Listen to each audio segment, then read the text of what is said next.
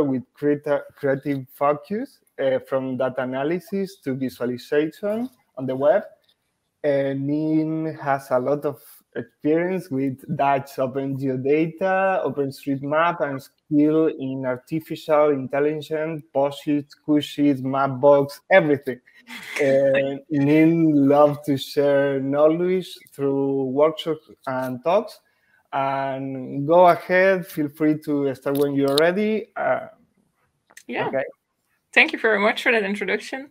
Yeah, that's me. I also have my presentation ready. You can share the screen. Yes. So welcome, everybody. I'm from the Netherlands. So for me, it's good afternoon. For you, maybe it's good morning. Yeah, as my introduction said, I'm a freelance web map developer. And I make a lot of maps. I make a lot of applications with maps in them. And I notice a lot of things. Oh, my camera is not working.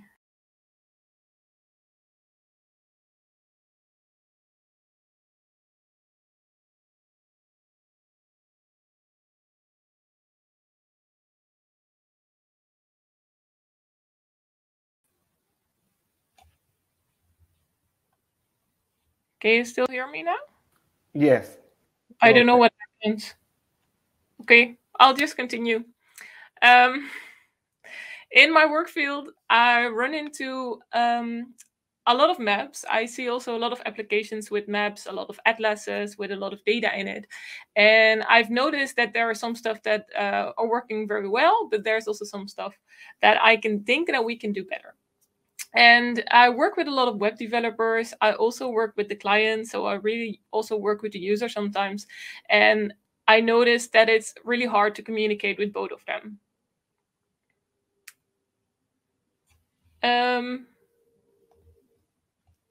So let's put it on a map, which is a phrase that often confuses me as well, because I noticed that non-GIS people use this phrase, let's put it on a map, for a lot of stuff. And recently somebody said, let's put these privacy issues on the map. And I was like, how are you going to put that on a map? And then I have to realize they don't literally mean to draw something on a map, but they mean draw attention to a subject.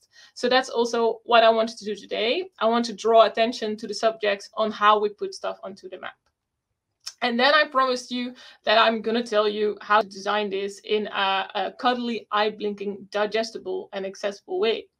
Well, just to have a little bit of expectation management, I do not have the answer to this. And I also think that 20 minutes is way too short to teach you how to do this in a good way.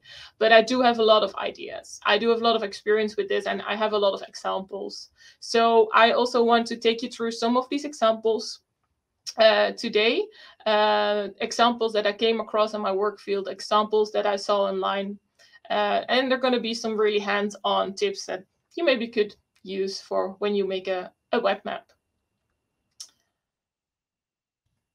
And there are a lot of maps out there these days. And I think also with the open source software available, with all the open data available, everybody's able to make web maps. I see web developers these days that don't do anything with GIS, that make web-based, map-based applications. So there are a lot of maps out there. And when I talk about this today in this presentation, I already used a lot of terms like a geo-visualization, like a geo-dashboard, an interactive map, map-based application, cartographic interface. And I think these are all correct. I really want to talk about a digital interactive map-based application where the map is the main focus of application.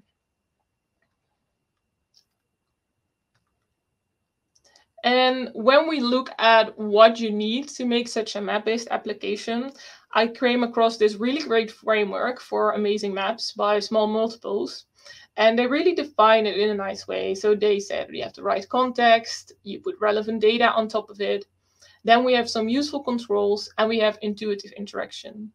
And I really loved it at a first glance, but I think they still miss something. So I define it like this. If you want to make a map-based application, there are three main components to it. We have to do the cartography. So maybe what in this framework they call the right context. We have to design a background map or a topographic map. We have the interaction design, so everything that comes with the interaction on the map. But what they miss, I think, is the front-end design. Because next to a map, we often also have a header. We have some buttons, we have some layers that we want to turn on. Maybe we have a search bar. Maybe there's some extra panels showing some extra information. And we really need to think about how to design this as well. So in the next few slides, I'm going to talk about these 3 steps. And the first 2 are going to be a bit short, and I want to pay a little bit more attention to the last one, because I really think that there is a gap in designing the interaction design. Yeah, we heard already a lot at FOSS4G, I think, about vector tiles. And I think with the coming of the vector tiles, there's this whole new kind of cartography going on. It's so easy to style a map these days. There's so much possible. So we are able these days to make a unique map. We are able to customize our map to our applications, to the company that we're making the maps for. So why not do this? And I really once had in one project I was working with a front-end designer, and they literally just like pasted an image of Google Maps into the design. I tried to find the file on my computer, but I couldn't find the design anymore. But they literally just pasted in Google Maps, like, this is where the map is going to be. And that was it. So they designed the whole application, but they forgot about the map. So cartography, very important. And I think we can do so much fun stuff with that. For example, I really love this one. Stamen designed the Facebook map. And they have this whole blog post on how they made the Facebook map, the cartography, and how they integrated the colors of Facebook into the map. And as they say it, the map sits more seamlessly inside it as a larger product experience. So the colors they choose for the land, for the water, for the place labels, really give the map a Facebook aesthetic. And I think that's super important. So this is how the map looks like. Also, the blue has this Facebook kind of blue. So making your cartography fit with your brand identity is something really nice that we can do these days. But next to just making the map integrate with your application, we also have to look at the map still in itself. And one other tip that I really wanted to tell you today is leave out all the clutter. Just visualize on the map what you need. For example, this application shows you municipality data, but they plot it on top of a topographic map. But for showing the summaries of municipalities, we do not need all the topographic labels. So maybe we could just not show a background map at all, leave out all the labels, like, for example, this application, which also shows municipality values, but they don't even show you a background map. They just show you the values. So that was really, really short on cartography, because I think we all agree on how important that could be. Let's have a look at front-end design. And actually, I just have one tip for the front-end design is hire front-end designer. And this is from my own experience, because I developed an application last year. And I started out on my own, and I thought I can do this, and I can develop this web application that looks really nice, that looks easy to use. And this is what I designed. So this is how the application looked like. And then we got a front-end designer in our team, and he really, really quickly turned everything around, and he made it into this. So this is how the application looks like today. It looks much more calm. And just to point out some stuff. So for example, the header in the top, he really removed that. So the header became really small. And he said he wanted to give more space to the map. So there's actually more space to the map than in the old application. Then also he put the search bar at the left panel, which was here, to group together all the mapping, all the map functionalities that you do, that you want to look for location, you want to turn on a layer, are all grouped together. And also he reduced the amount of text in the application. So for example, the bar on the right is where you could configure your map look. So you can turn on labels, you can choose topographic labels, or you can choose administrative labels, you can put on boundaries. And he just turned it into this really small bar at the bottom with less text. I also love it that he made this transparent bar at the bottom so you can still see it's part of the map, like you can configure the map. So putting stuff together which go together, drawing attention to the stuff that is really important. These are really good lessons that I learned from him, and I was never able to do that on my own. So hire a front-end designer, but also don't let them do everything by themselves, because the front-end designer would have never been able to design the map in the brand identity colors that it is now.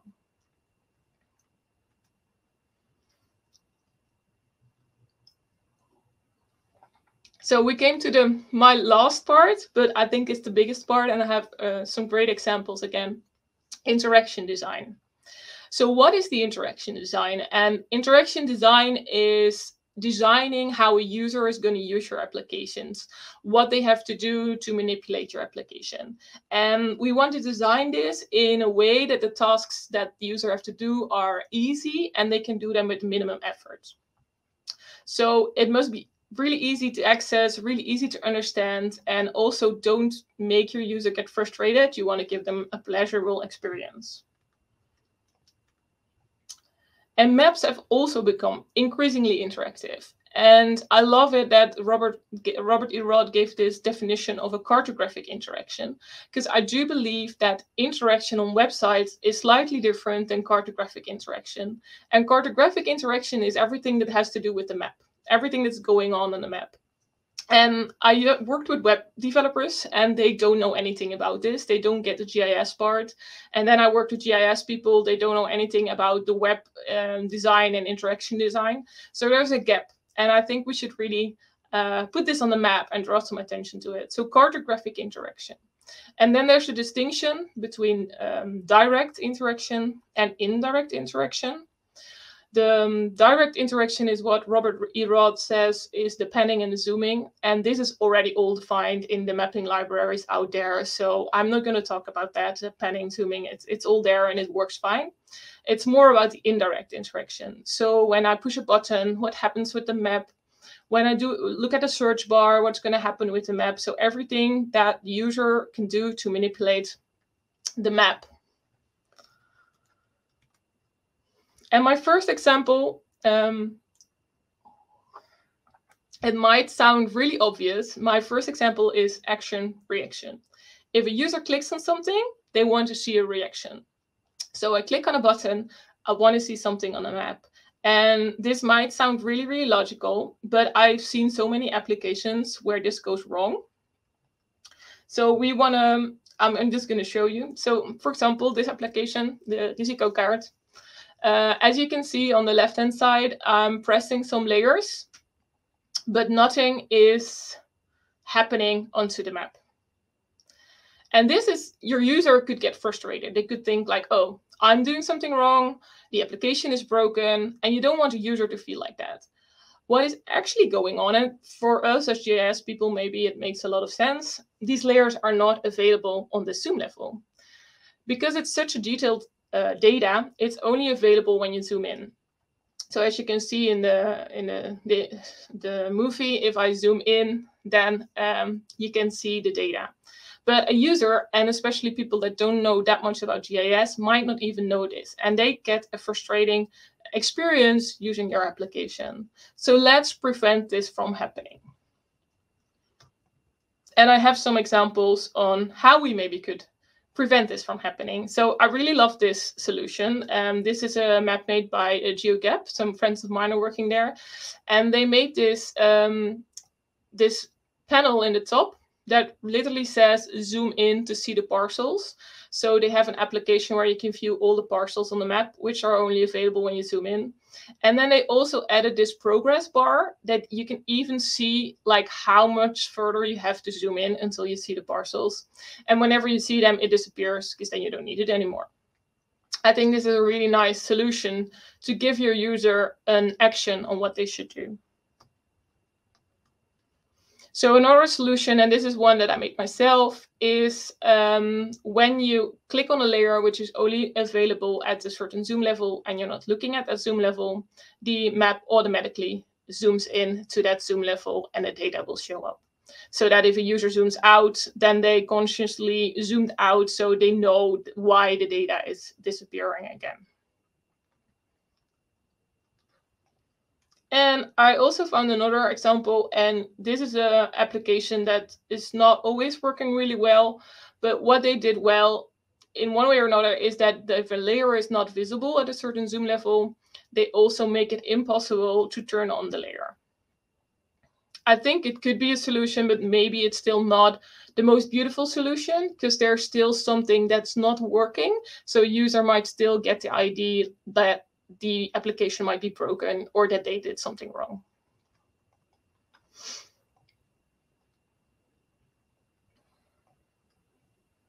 So yeah, I hope that you could give me maybe more ideas on how we could solve this, because I think this is really a cartographic interaction problem that we should solve with smart solutions. Another thing that I come across sometimes, and what really frustrated me, is what's going on with all these layers. And maybe you already saw it. There are tons of applications out there in which I can turn on all the layers at the same time. For example, here there is a lot of data about energy use, about the environment, and I can just click, and the map gets this one big mess of data on the map.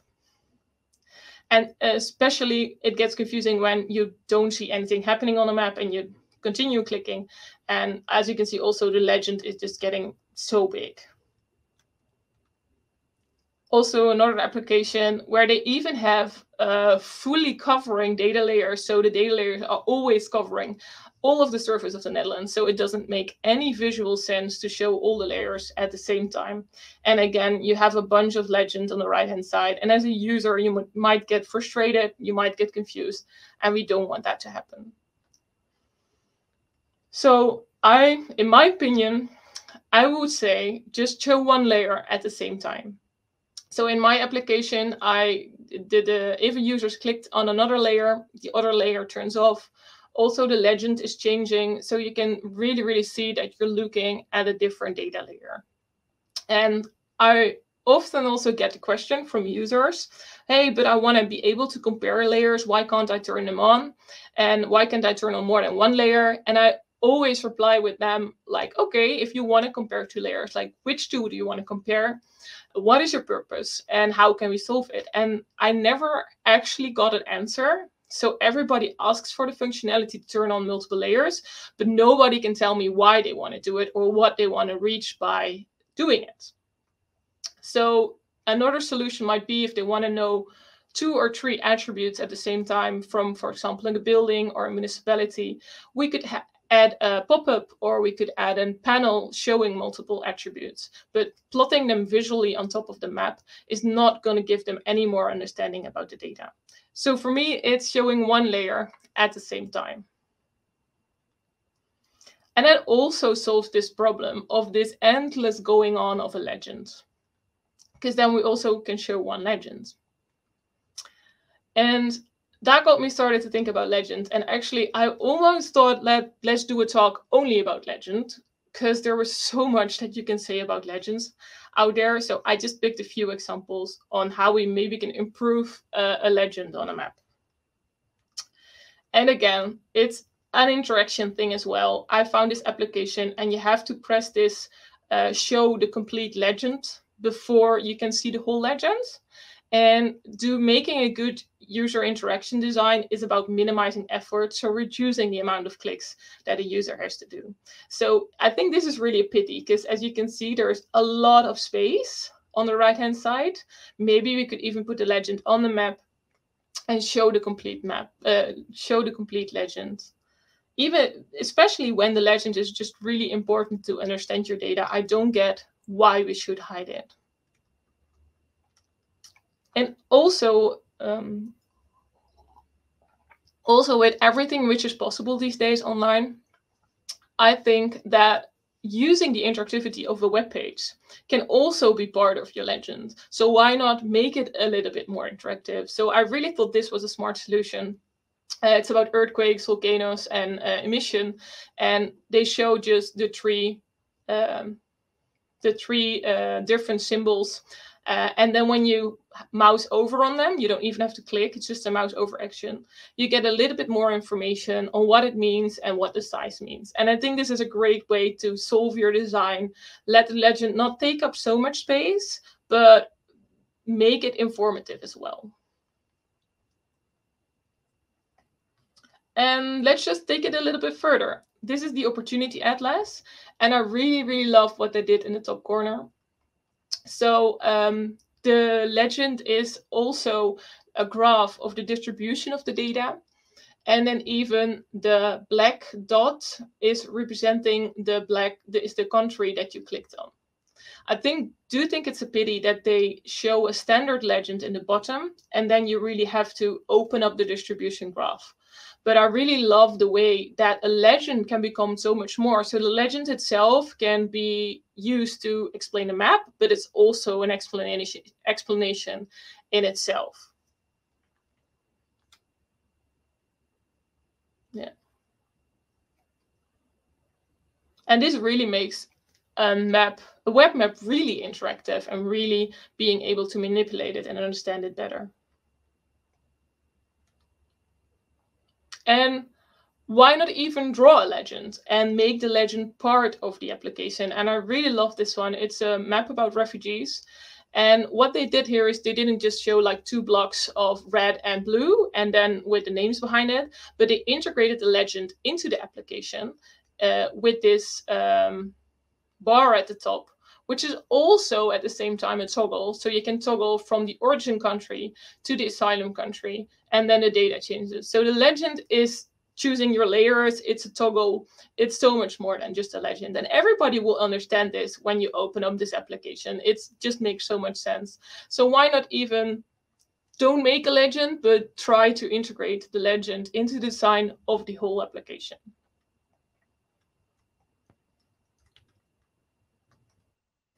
Yeah, and that was all of my examples that I have. So in summary, there is so much possibles these days when it is about developing web maps, about developing applications online. So really use it. There's no excuse anymore to say, oh, but I used the standard software and I cannot do this. Everything is possible to make a better user experience, a better web map for your users. And really think about how we can integrate the cartography with the front-end design and the interaction design as well. We really need to integrate all these things to come to one application that looks as an integrated project and people like to use and really understand how they can use it.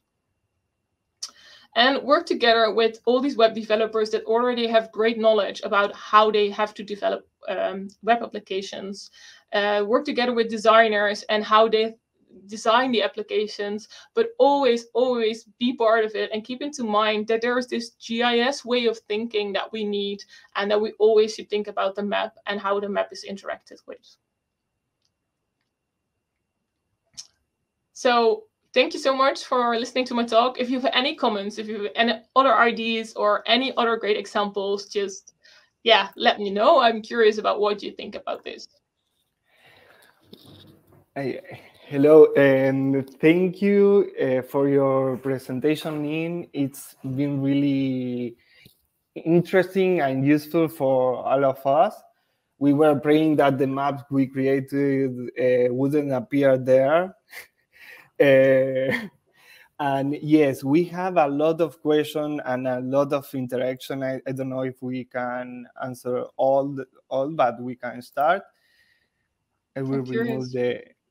Do you have information where I can read more on this topic?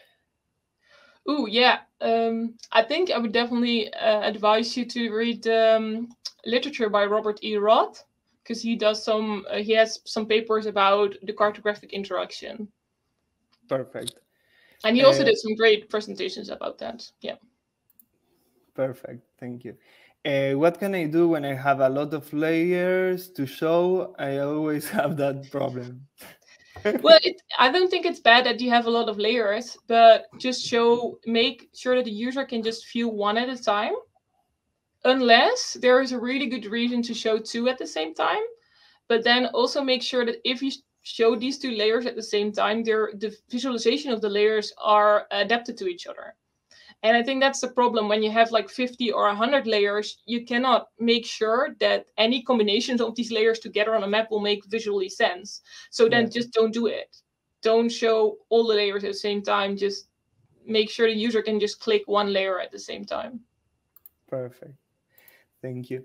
And there is another one. Does the platform have online analysis or just a carton, meaning the analysis is already finished? In my application, there is not analysis on the application itself. It's done beforehand. You can look a bit further into the data. So I'm not sure which platform they mean, but maybe I hope this is an answer. Yes, maybe. Okay, here is another one. How about using a centroid of the polygons and show that when they zoom out, and then turn off centroid when polygon became visible? Yeah, it's a great example of showing data on different zoom levels, because that's also a really good point when we think about the cartographic interaction. Is also about on different zoom levels, maybe you want to show different abstraction levels of your data. So on higher zoom levels, not even show the polygons until you zoom in. Yeah. Perfect. And how do I become a better web map application designer? What is your background? Do you know a training course that you could suggest? I don't know. I don't know any training. Yeah. No, maybe Maybe you can do it. You can do that. Yeah, literally. So I studied GIS, but I just my personal interest on how to make web maps, and I've just been busy with it for the last few years, just thinking about what it means to make a better application with a map, because there is nothing out there. And also with working with web developers that don't know anything about maps, I just noticed like, oh, there's something that I should add to this because they don't think about it. I really have to teach them like, but a map works like this, so don't forget that we have to zoom in, or that if you click, you center, and yeah, so I don't know, just through experience. I hope there would be like some good trainings and courses on this, because I think it's really important, especially when a lot of non-GIS people these days start making maps. You can really see they forget about that. Okay, thank you. And what do you think of printing map from a website PDF? Well, yeah, I don't know. What do you want to do with it? Yeah. It's good. Yeah, of course you could do it if you want to put that on your wall. I don't know. You are free to do it. You're free to do it. Here is another one. Love the idea of the Zoom level bar. Easy, it's open source and available to use. I don't know if they have it open source. I do think you can make it pretty easy, because a lot of mapping libraries have these map on Zoom functions, or map get Zoom functions. So I think it would be really easy to build this component. Yeah, and it depends on which framework you're using, I think also. Yes, that depends on. Okay, what tools do you recommend for creating such interactive legend integrated into the application? I really love D3. So D3 is the data-driven documents JavaScript library, and I love using that for making these legends and combining it with it. So I think you could do it with that, but I think you could do it with JavaScript as well. Okay.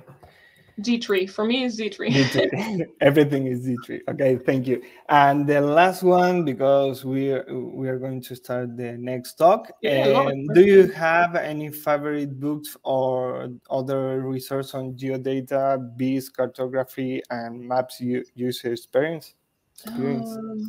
I have a lot of books about information visualization and graphic visualization, stuff like that, but not for UX and cartography yet. Okay. Okay. No. But So, there's no. I think there's one book on this topic. So there's yes, still. because you There's have some about cartography, some about web development, some about interaction design, about data visualization, and you read them all, and you have to combine it yourself. okay. Nin, thank you for your presentation.